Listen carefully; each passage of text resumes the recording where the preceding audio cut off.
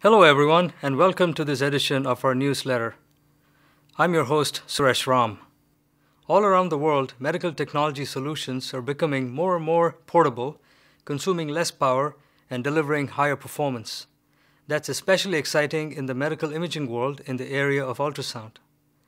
Traditionally, in order to get truly effective ultrasound images, doctors needed to use large console-based ultrasound systems. And for system designers who are developing these high-end ultrasound devices, the complex signal processing has always required many board-level components, requiring a lot of space and high level of power consumption. But now, advances in portable ultrasound technology are bringing high-quality imaging to doctors in small communities and locations far from large hospitals and medical centers.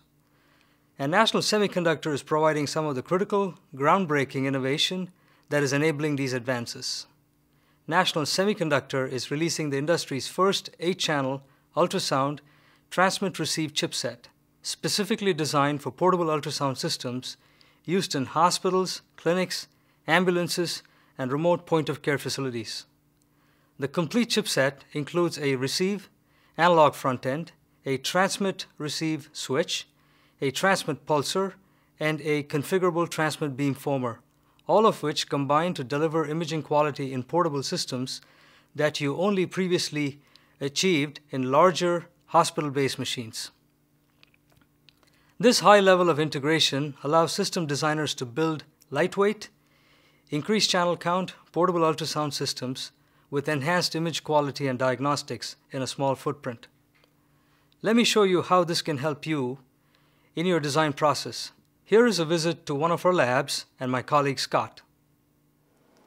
For our demonstration, we have a 3-board set consisting of the reference board for the 96511.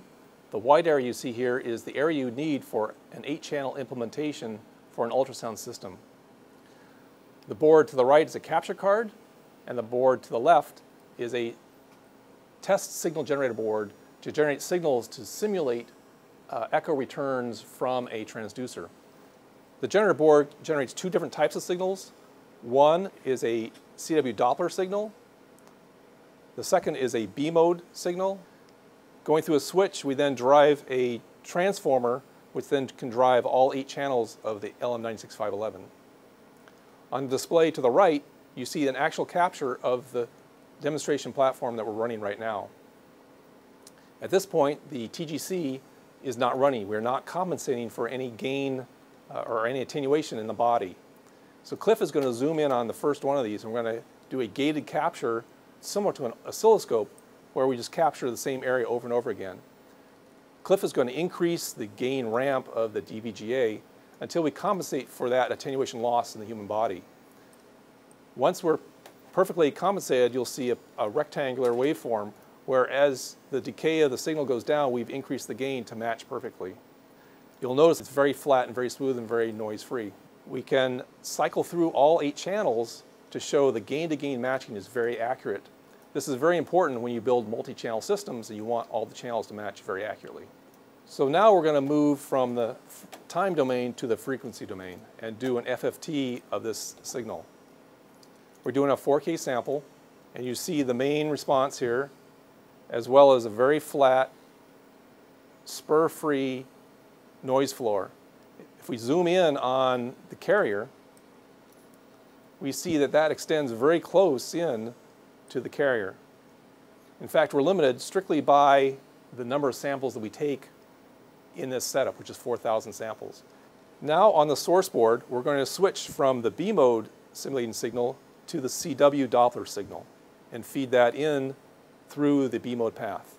We've turned off the TGC and we've parked the DVGA gain to a fixed setting, and we're feeding the signal in.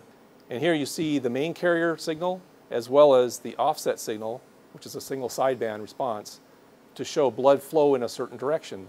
Now we're going to take this signal and feed it into our cw-doppler portion of the LM96511.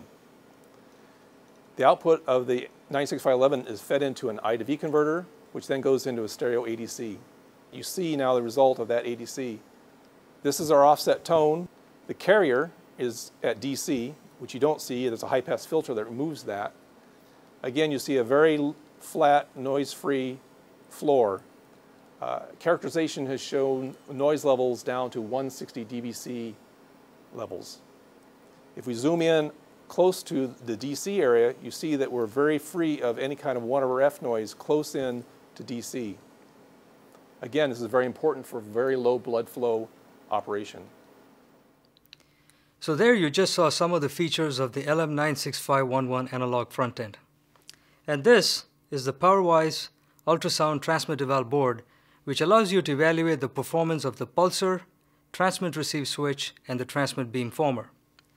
The transmit-receive switch and the integrated clamping diodes has a programmable bias current that allows for the use of the switch either in the high-performance mode or the power-saving mode. The transmit-receive switch can also be used as a mux and features a daisy chain SPI control, thereby requiring minimal FPGA resources and significantly reducing the number of traces on the system board.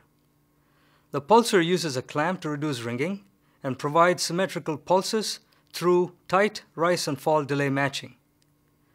The programmable transmit beamformer can be used to program various pulse pattern profiles with fine delay resolution. It not only reduces the FPGA load and I/O pins, but also provides an order of magnitude improvement in jitter performance.